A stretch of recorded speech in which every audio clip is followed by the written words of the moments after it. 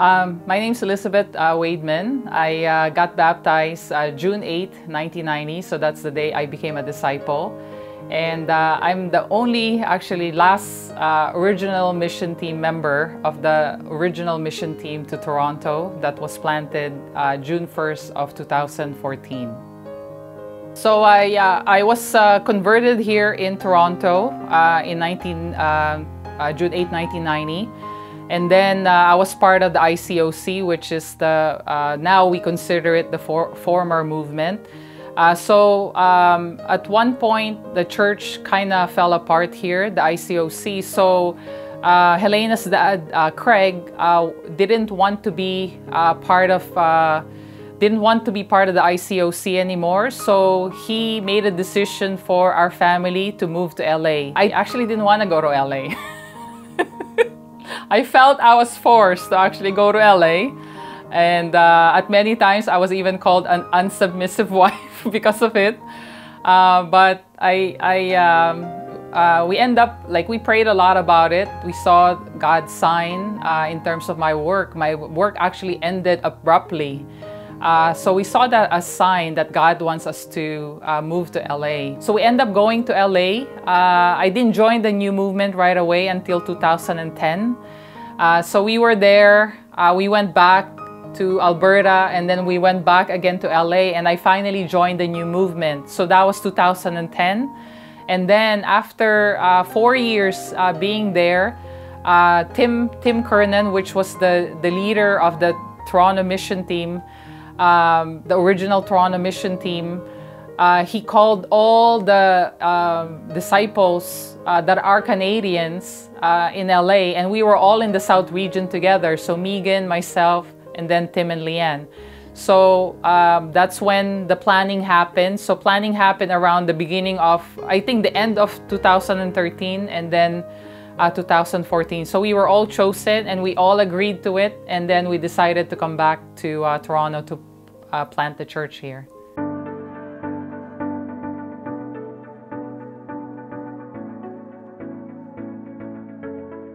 Yeah, I remember when I first got a call from Tim. I remember sitting at McDonald's with Helena, and he's like, "Sis, what you wanted finally came. We're going back to Toronto. How do you feel about that? Are you on board?" I was like, "Of course I'm on board."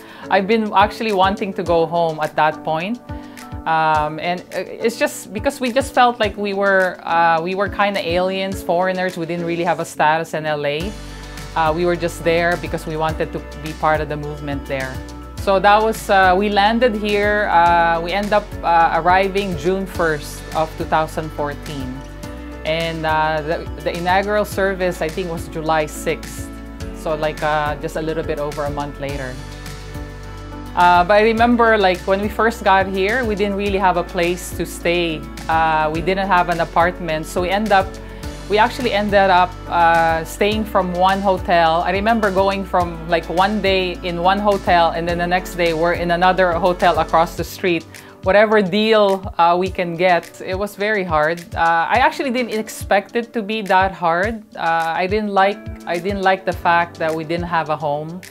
I have a little one. Helena was still little. I think she was just grade 1 when we came back here. So it was hard. It was actually hard to get work. So my expectations were I'll get work right away. Craig will get work right away. So financially we'll be fine. But it took us a while to actually get even our own place. So I remember like feeling discouraged when we were, for one of our D times, we were like both discouraged. Like we were talking to Jake, which was one of the leaders in the mission team, who ended up becoming the leader in the future. Yeah, we were like just crying. I was crying. Craig wasn't crying because I was so discouraged. I didn't think it was gonna be that hard. I thought because we moved here, God's just gonna make it so easy for us. Because we're like starting over again. But you know what? I'm glad that we went through what we did. I think we learned a lot of things, a lot of different things from it. So yeah, but it was definitely challenging. So the different challenges that the mission team had to go through, I know with Daniela, so there was Daniela and Michelle. So the original plan for them was just to really help out with Tim and Leanne, helping them with their 2 kids. I think Stephen also, he cannot work here because I think he just had enough money. So I think culturally for Stephen, it was kind of different because he came from the UK. And then I guess just to get things going, like some ICOC people were actually trying to join us, so studying the Bible with people. So yeah, it was kind of hard at the beginning. I think that's expected though for mission teams, especially the first couple of months, to just go through different challenges, finding work, finding a home, all that stuff. So yeah.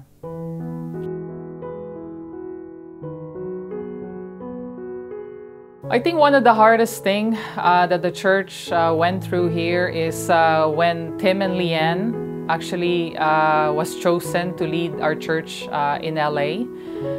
That was very hard because we were like, I don't know, I just always saw them that they're the one that's gonna lead the church here in Canada because they're Canadians. So when they left, it was kind of like a shock for everyone. We kind of had to play different roles. Like we had to be very supportive of Jake and Megan. I don't think at that point they ever led any church. So it was their first experience in leading a church. So I remember like, I don't know if it's the first year, we end up like selling cupcakes became part of our something we do to raise money. And it almost became a full-time job for Jake, which became the leader of the church. And then Eric Boomer, which is one of the members of the mission team here, they were selling cupcakes every day. And we end up living with them at that point. So the whole apartment are just full of full of cupcakes. I got sick of cupcakes at one point. And then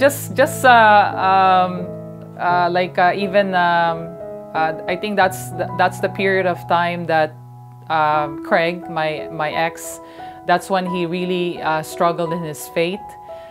He became very weak, and he ended up falling away. So that was very hard to go through. And then also at the same time, my mom also passed away. I think we just landed, and my mom, after 3 months, or not even a month, actually a month or 2 months, my mom ended up passing away overseas, and I didn't know about it. So that was very hard to go through, just starting the mission team.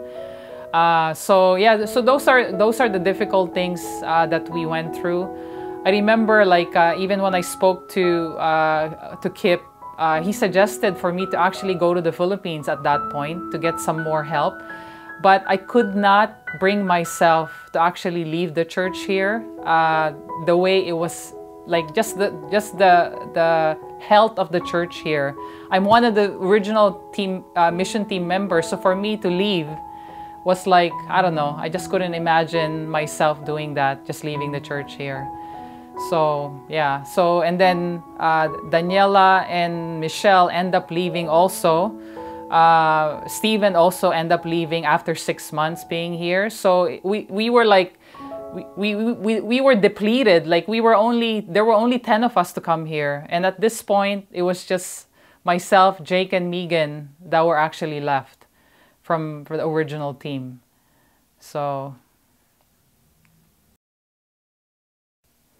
yeah.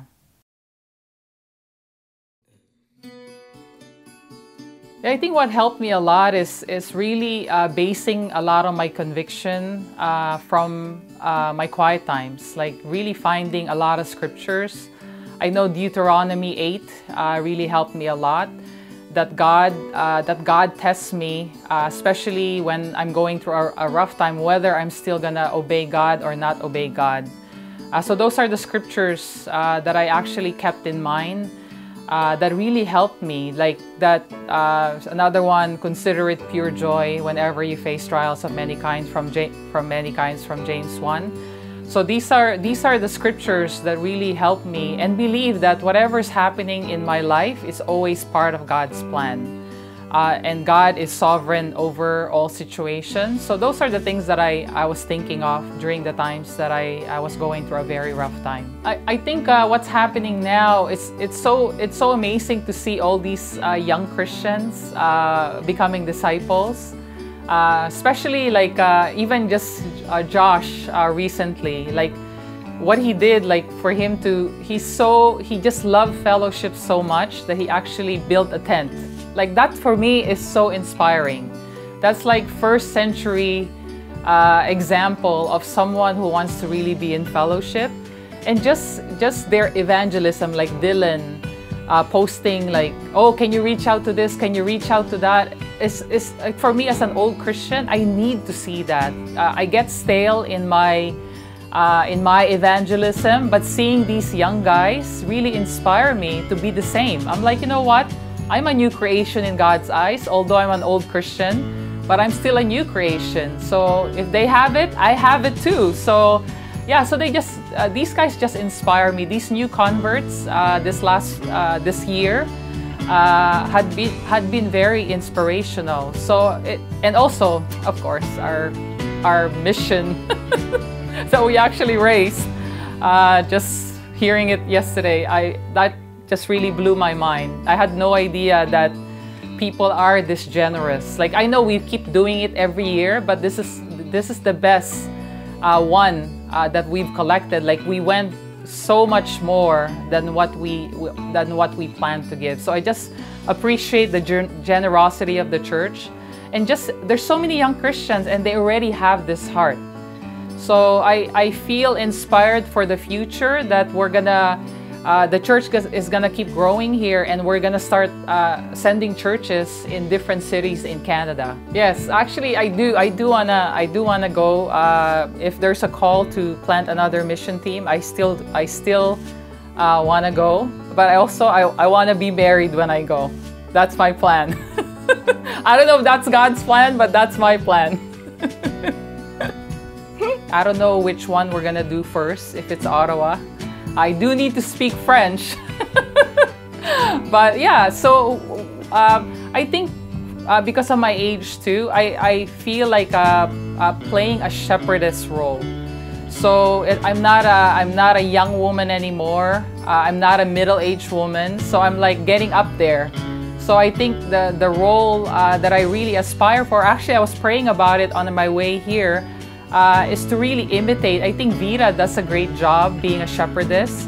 I really have to keep imitating their hearts, both Vita and Tony, and also Ghislaine. They have amazing shepherd's heart. So for me, I think that's the role that I do want to keep playing for the church. There's so many young disciples, there's so many young sisters. So I just have to be more involved in really taking care of people. Okay, being the last mission team member, I have mixed feelings about it. Sometimes I feel like, I remember crying to Vita one time. I felt like, man, like I'm the last one here. Like I felt sorry for myself actually at one point. I remember bawling my eyes out to Vita. And yeah, sometimes I'm very encouraged by it. Sometimes I'm like, you know what, I'm too old now. Like sometimes I'm like, is God still gonna use me? But these are all just lies that I hear.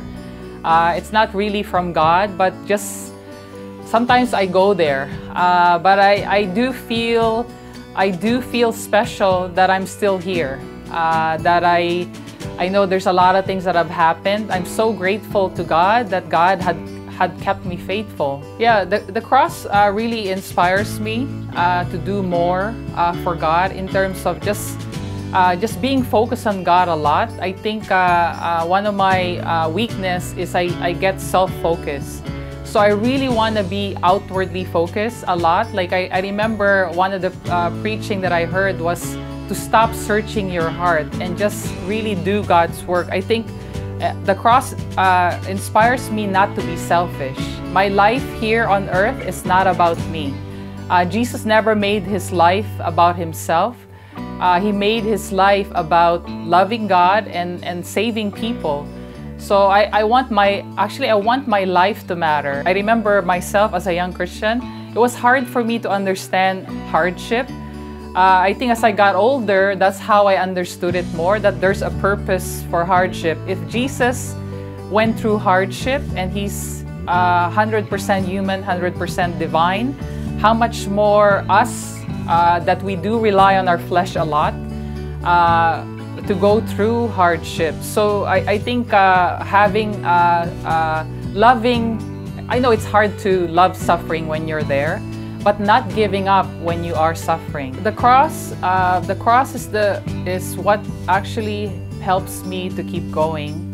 I know when I go through a hard time, I think of the cross, because if Jesus had to go through all that to save people, to save the lost, to sacrifice his own life, so I have to think the same. I signed up when I first became a Christian that this is going to be for the rest of my life. So whatever happens through my journey as a Christian, it's going to be for the rest of my life. So